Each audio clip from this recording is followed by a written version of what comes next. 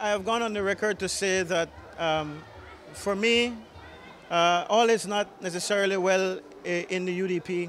I think that is no secret to anybody. I'm not telling any tales out of school there.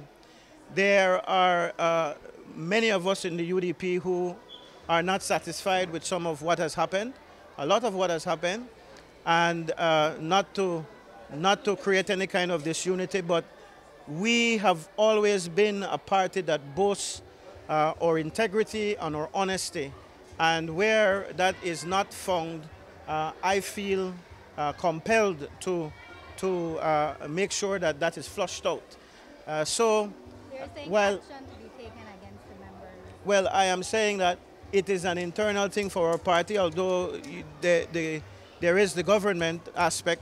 My fight is always internally with my party to get things right, so that when we offer ourselves to the people, that we do so knowing that we put forward good quality candidates. And if there are people who don't fit right with that kind of mentality and that kind of setting, then I oppose them being on the ticket.